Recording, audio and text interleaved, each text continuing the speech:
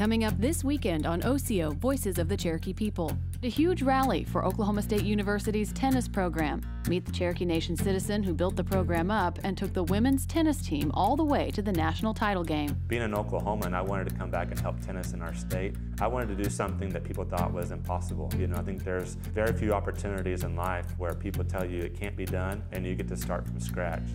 Join me and discover the untold stories of the Cherokee people. Check Osio.tv for showtimes in your area.